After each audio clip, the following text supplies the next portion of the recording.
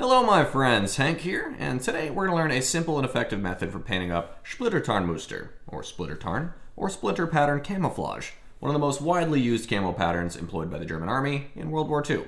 Unlike most other specialty German camouflage from the period, Splittertarn was distributed to nearly all regular Wehrmacht units in the form of Zeltbahn shelter quarters, which is exactly what we're going to paint today on one of these lovely Tamiya late war infantry figures. These camouflage Zeltbahn shelter quarters can be attached together to make a suitable rain poncho to help protect its wearer from the elements, and that is exactly what we're going to see demonstrated on these figures today.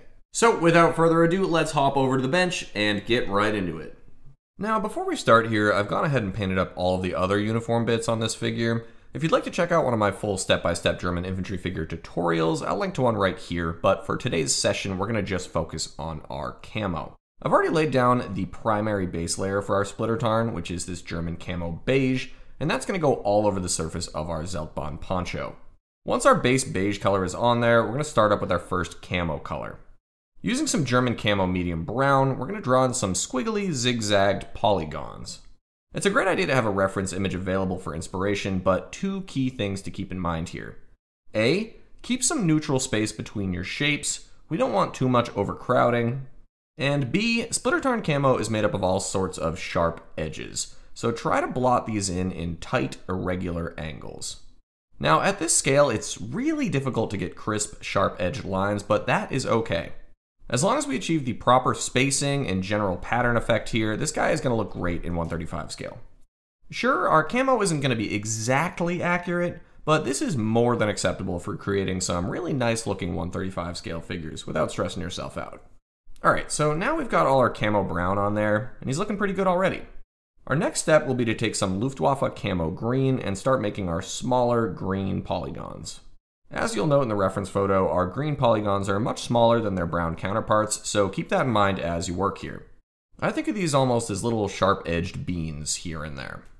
Be sure that each one of your little green beans touch some brown just a bit. They can either sit right on top of a brown camo section, or they can overlap a little bit, but they're always in contact with the brown camo, so they don't free float on the beige background on their own. Alright, so next is the hardest part, even in this simplified method of creating Splittertarn. One of the defining features of this pattern are the little raindrop lines that speckle the beige background. For this, I recommend loading up your finest tip brush with some German camo dark green and very gently drawing in some tiny, tiny hash marks.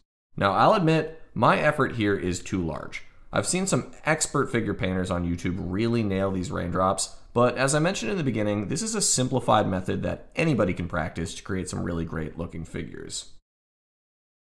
Once you're happy with your raindrops, it's time to move on to weathering. As always, we're going to start by spraying our whole figure with a coat of gloss varnish to seal and protect our work thus far. And once that clear coat is dried, we're going to hit our figure with our trusty sludge wash technique using some enamel dark wash. Get this all over our figure. I know, he's going to look really messy at first, but that is part of the process. Once we've got our wash on there, we're going to take some enamel odorless thinner and start to remove the excess wash from our figure. The thinner is going to help our wash flow into all the nooks and crannies and recesses of this lovely little figure sculpt here and create some wonderful artificial shadows. It also gives our infantrymen here a nice little bit of grime, which is key. Keep working along the figure, trying to remove any excess dark wash from the raised areas of the sculpt until you are happy with the result.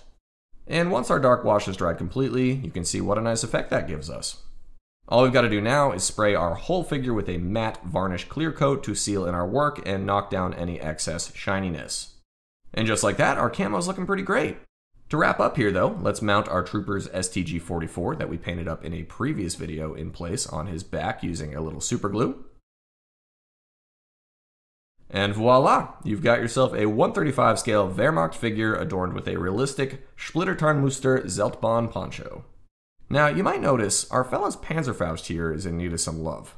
Why don't we paint and decal that up in our next episode? Be sure to subscribe right here to Sprues and Brews Scale Modeling so you don't miss out on any of the scale modeling action. And until next time, my friends, be well, happy building, cheers.